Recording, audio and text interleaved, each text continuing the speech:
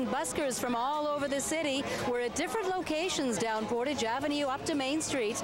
They were performing and competing in a busker competition every Thursday from 11 to 1 and from 3 to 5 right through September. Street performers will be on the avenue. Portage Alive will also feature sidewalk sales, sculpture projects, and street festivals in July and August. Well, we want to give back the sidewalks to the people of our city, to our buskers, to our retailers, to the office workers who just want to sit down and enjoy, a summer.